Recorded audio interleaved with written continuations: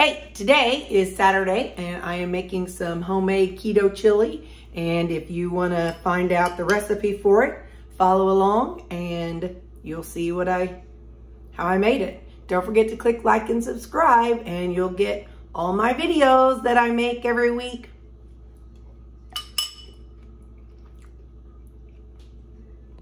Hi, I'm Terry. I've lost 175 pounds with keto and carnivore. Thank you for watching. We're going to cut up the beef and steak for the chili we're about to make. I have a variety of types of meat. It's all beef. Well, I'm going to put some ground chicken in it just to give it some texture also. But this is some really thinly sliced beef. I don't even remember what kind it was, but I'm going to just put a bunch of variety in there. So we're going to have a lot of different textures in our chili. We're also going to saute some onions and peppers. This is definitely not carnivore, but it could be ketovore if you're trying to do that.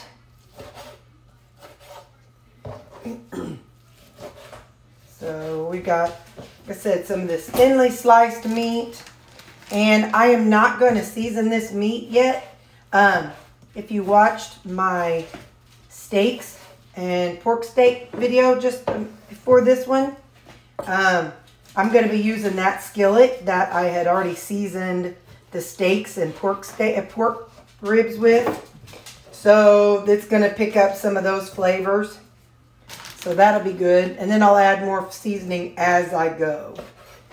So, I know this is probably blasphemy to some people, as the thing I literally just cut up was a ribeye. And I apologize if that grind your gears and traumatized you, but all this meat has been in my freezer for, well, since October of 2022. So, yeah. Time to use it up. So I'm going to finish cutting this up and we'll move over to the oven. I have the skillet reheating up. Again, this is the one that I used for my steak. So it still has all those good seasoning and fond down in the bottom of it.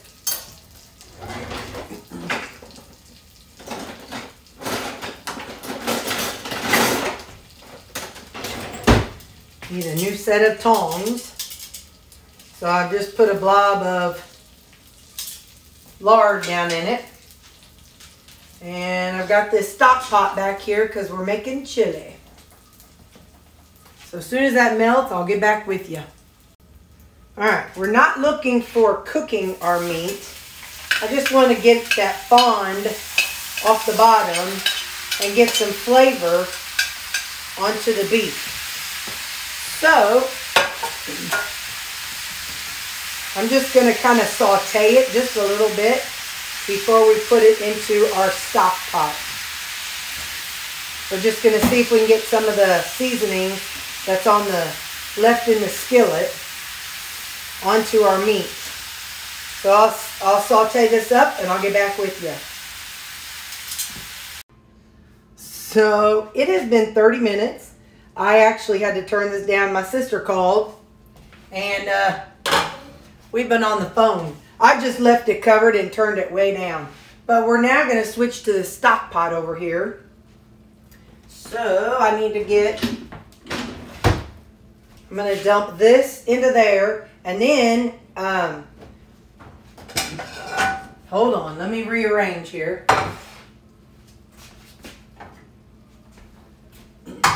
My sister lives up in Pennsylvania, so when she calls, it's nice to, get a chance to talk to her. All right, so let me do this kind of a thing because we're going to be using this skillet some more too. Oh, wait. Here's what we want to do. I do not know how much meat that was.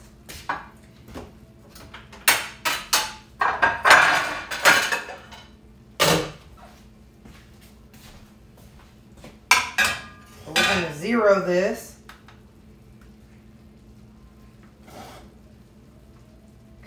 zero it out. We're going to put this into here to weigh it, and then from here to the pot. This way you can see the process. So if you're making something, you know, you got to weigh things out to see how much things weigh. Of course, there's a whole lot of liquid in there, but that's all right. I'll count it too.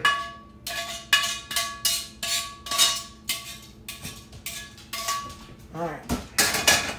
So it is 2.3 pounds of meat. So I'm going to put that into here. Watch out, puppy dog.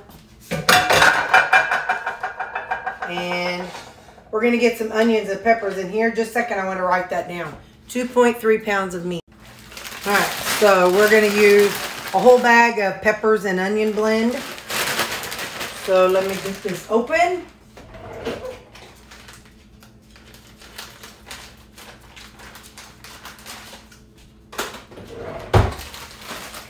So we're going to finish getting up the seasoning, and we're going to add some seasonings to this as well, so we can get some layering of the seasonings. But I've got this down low right now, and I'm going to cover it.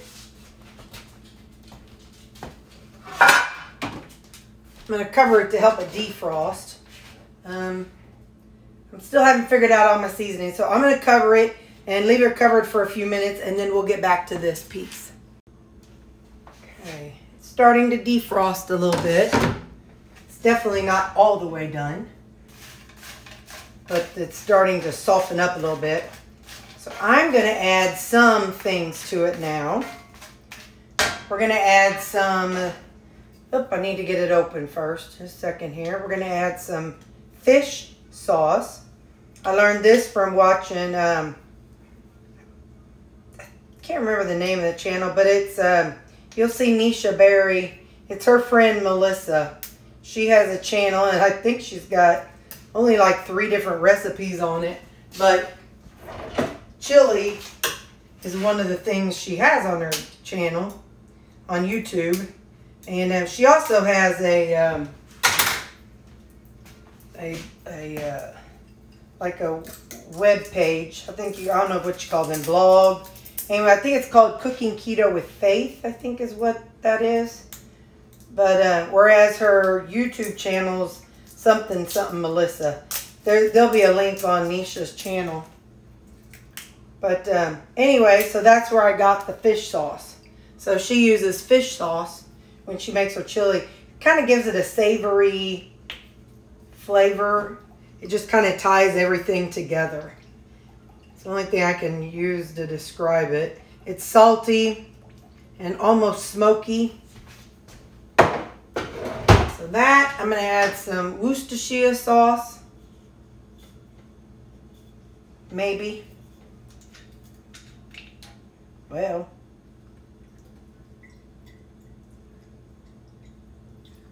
Just to give it a little flavor. Remember, don't be afraid to add some seasonings. I'm going to add some salt and some no salt. And we're going to stir this up. And then just kind of let this saute a little bit to kind of help let the onions and peppers defrost and just kind of become a little more translucent. Plus it's helping to get the rest of that fond from the bottom of the skillet out. So, and I'll be back in a little while with that. We're also going to do some tomato paste. I've weighed it out so we can see how much we're going to put in here.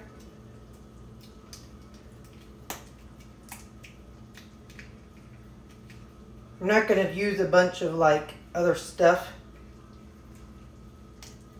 So just the tomato paste. And I forgot we're going to add ground chicken too. All right, let's see how much that was. So 60 grams of tomato paste. And while that's going, I'm going to pour this chicken. It's the ground chicken. Oh, shoot, I forgot to weigh it. Well, I'll weigh one. Wait, let me write this down. Hang on. I forgot I had weighed all these out when I made them, but I just don't remember what it weighed. Okay, they were 200 grams. I couldn't remember what it was, so I'm adding 400 grams of cooked ground chicken. That's going to give it some of that, just more texture to it. So I've just got this sitting back here on low, not doing anything to it, not adding anything else to it right now. Just letting it, I'm going to put I'll leave the lid off of it. So now I'm going to spread the tomato paste around in with the onions and peppers.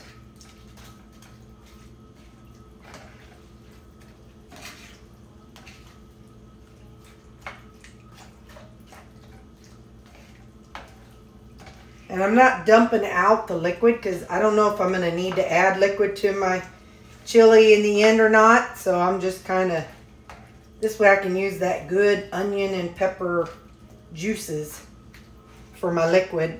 And I have some broth in the refrigerator. If I need to use it, I can. But anyway, so let's let this kind of continue to soften up and I'll come back. As that's coming along, I'm adding some jicama. I'll find out how much it weighs here in a minute.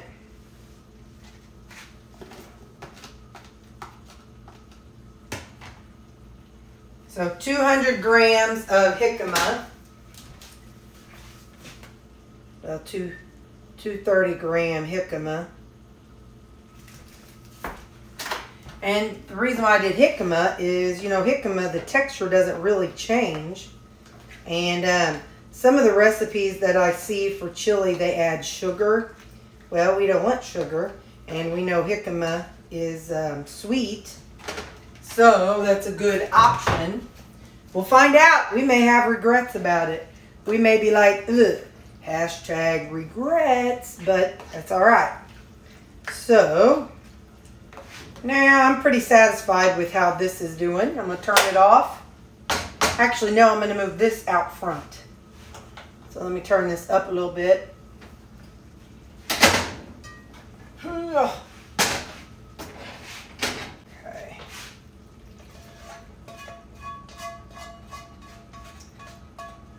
Like I've said in the past, I don't like soup.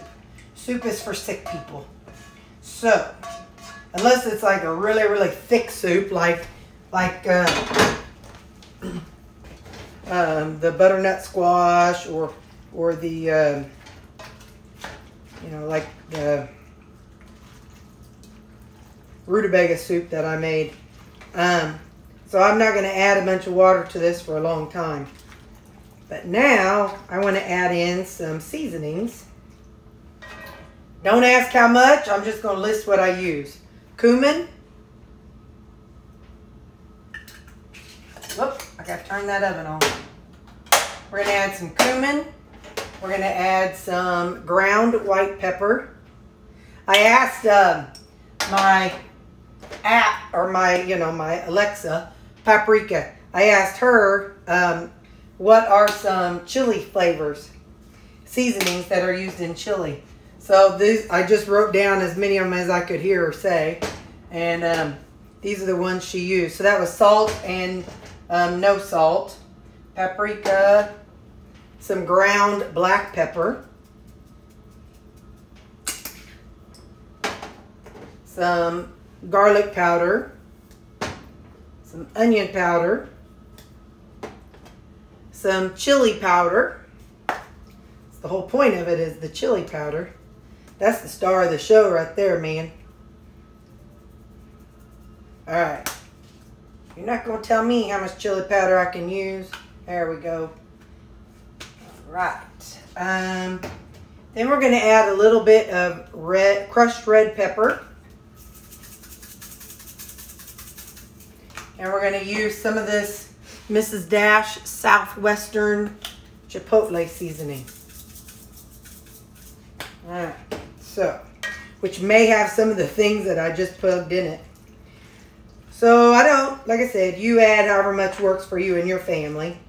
If your family's sensitive to spice or sensitive to salt or whatever, go with what they say. Now, I am going to put the lid on this.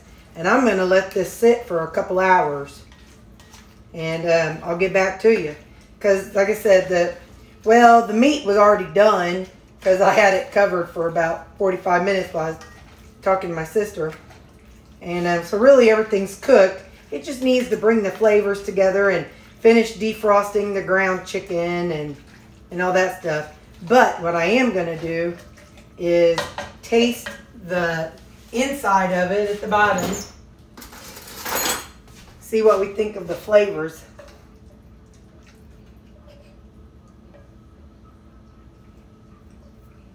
Ooh. Yeah, I like that. Might do a little more chili powder later, but I don't want to get carried away. So, I'm going to set my spoon here out of the way. I'm going to put away all the seasonings except for the chili powder. I'm going to cover it and let it just simmer away for a while. And I'll get back to you all. It's been 1 hour. That's how it's looking right now.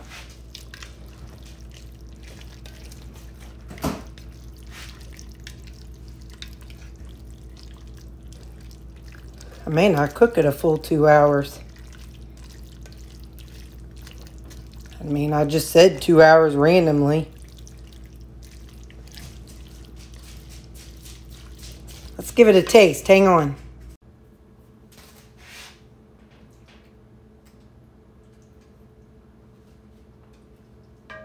Looks like a little piece of jicama, some ground chicken. I want a piece of the steak. I just want a variety of it in this one bite. Let's see what we think. I'm such a hot mess.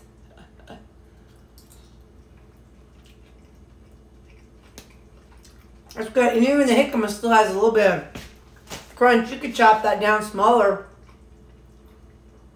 And you can take the place of like a bean. You know, that bean texture. Anyway, that's good. I did go back and add more chili powder and some turmeric. I'm going to take out a piece, just a piece of the jicama. There it is right there.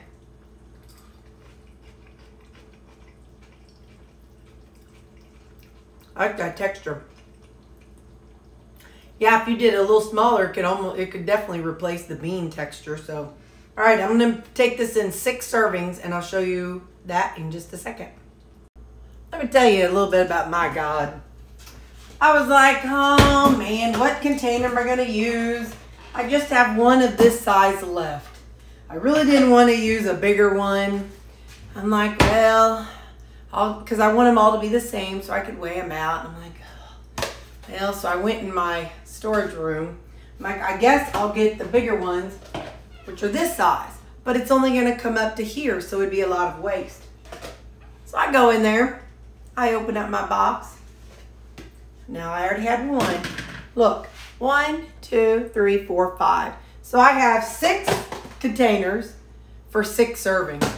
I'm telling you what, sometimes God is just like, boop, there you go, Terry. I'll just help you out a little bit. Sometimes he doesn't. Sometimes he's like, well, Terry, you should have done this or you should have done that. But anyway, it's funny how God does stuff. Okay, now let me get these in servings. So this is the piece that I don't always show. I want to make, when I make a recipe and I want to make it even, I zero it out, 388, 446, 400, 390, close enough, 358, 375, close enough to 380, 370, 380, 395, 390. So I get them as close to the same weight as possible. Doesn't have to be perfect, but that's how I do my stuff. So there you go. We have 6 chilies, and that'll be 6 meals for the day or for the week. Here's a bird's eye view so you can see how they look. You can see the meat, beef, and the chicken, and the jicama, and the peppers. So that's a bird's eye view of how they look. Oh, and I figured it out. 6 servings is 6 each one. Okay, wait a minute. Let me zoom out a little bit here. Each one has 622 calories, 47.3 protein, 11.6 carbs, and 42 fat. So that's pretty good. Only 11 total carbs in this. And that's not taking out fiber from the jicama and the onions and peppers. It's just total carbs. So there you go. That is my version of keto chili. And don't forget to label them, because whenever you get so much food in the freezer and you grab it, you're going to forget. So I label it chili as 1/6. So I know to go into my custom recipe and find chili, and I know it's 1/6 of the whole thing. So now I'm going to put these in the freezer.